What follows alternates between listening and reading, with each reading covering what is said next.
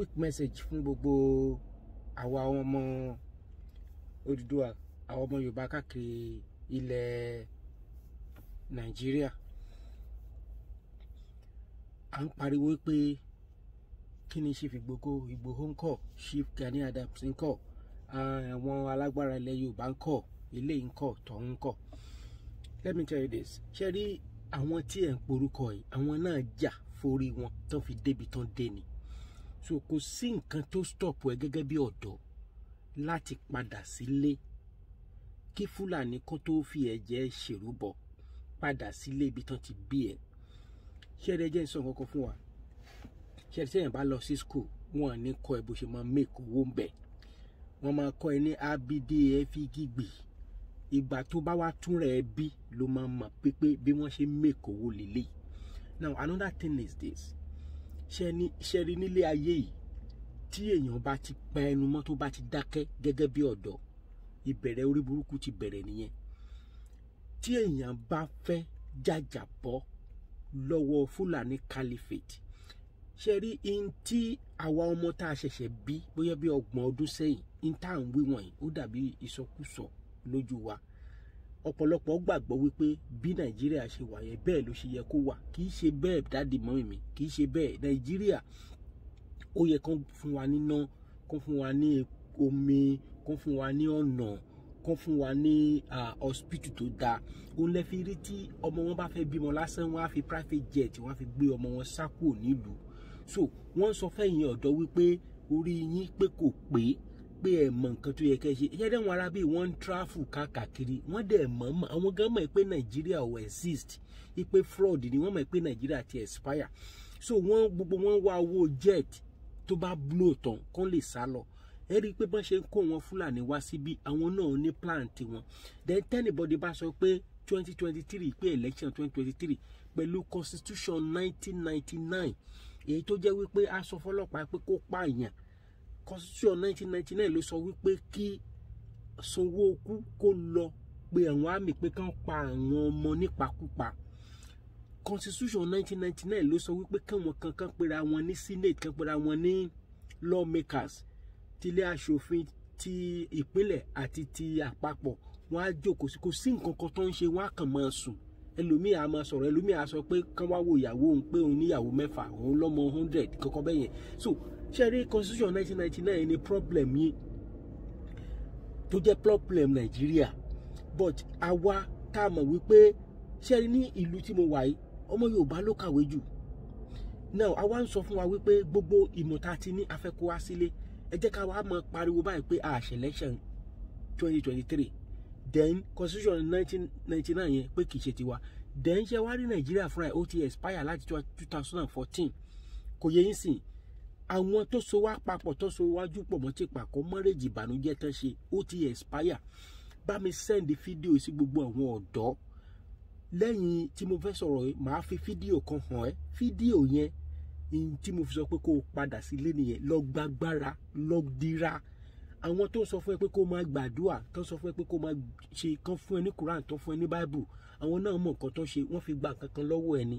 Jẹ́ kí n sọ fún ẹ, ṣé rí religion is just a fraud, but Christ is real. Watch this. Come on, boy, fool. I hope I don't boy, fool. Come on, DJ. Come on, DJ. Come on, DJ. Come on, Chico, boy, let's see. What's the boost? What's the boost?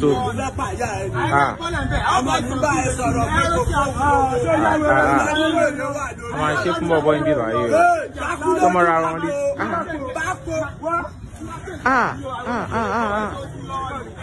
Oh, I know y'all with you.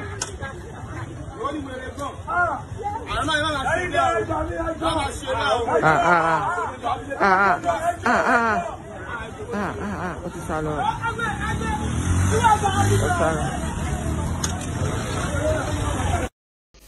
When a nation or republic cannot keep faith with justice and with the truth, it will never achieve unity. It will never achieve peace, and it will never achieve progress. Mr. President, sir, one of us quoted from this constitution and went ahead to make prescription for how to move forward. I dare to tell this nation today that this is the problem. This constitution can never give us progress. This constitution can never give us peace. This constitution can never give us unity. And unfortunately, most of us in this National Assembly, we don't have the spine to face what we need to give this republic to have peace and progress. What do I mean? This constitution has 68 items. 68 on the exclusive list. This constitution has only 12 on the concurrent list. And those 12 are written so nebulously, so fraudulently, that you know that the intention is to even undermine those concurrent lists. That is why those who want unity and peace in Nigeria must first remember that the name of our republic is not just Nigeria. The formal name of this republic is Federal Republic of Nigeria. Unfortunately, we don't run a federalist system in Nigeria. Otherwise, what is so unique about all those things that are in the exclusive list? We used to have a parliamentary system.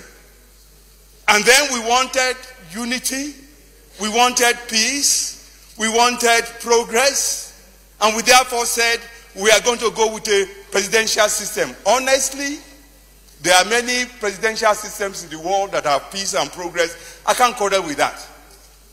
But we must put in place the same safeguards that presidential system across the world put in place, so that you can have what it needs to run the society.